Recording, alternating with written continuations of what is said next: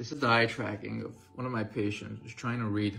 No matter how hard they were trying to read, they were not very comfortable with reading, to say the least. That's because each eye is pointing in a different direction at the same time. So this is the same text.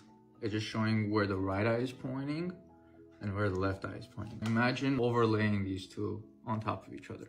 So that's what their eyes are doing. While the left eye is reading the first paragraph, the right eye is reading the second paragraph at the same time. So the brain is literally seeing double. So how is this patient reading?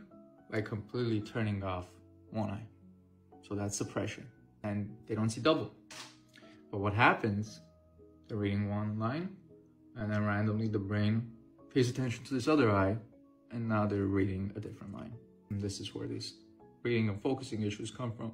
And you can have perfect vision. Reading before my prism lenses. Reading with the prism correction I prescribed. Look at the difference. It's not perfect, but this is the first correction. Look at that.